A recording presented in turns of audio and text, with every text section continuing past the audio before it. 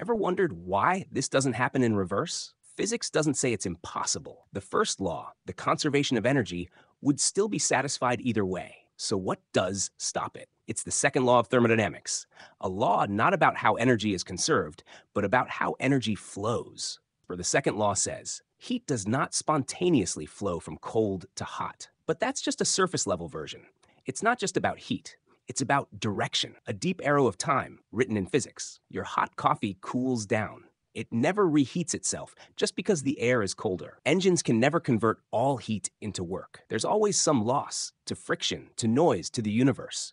This is why no machine is 100% efficient. It is impossible to construct a heat engine that converts all the heat into work with no other effect. That's the second law's message. Nature allows energy to move, but not any way it wants, only in directions that degrade usefulness. So the pieces on the floor could, in theory, reassemble. But the path of least resistance, the path nature follows, is always from order to mess, from useful energy to waste.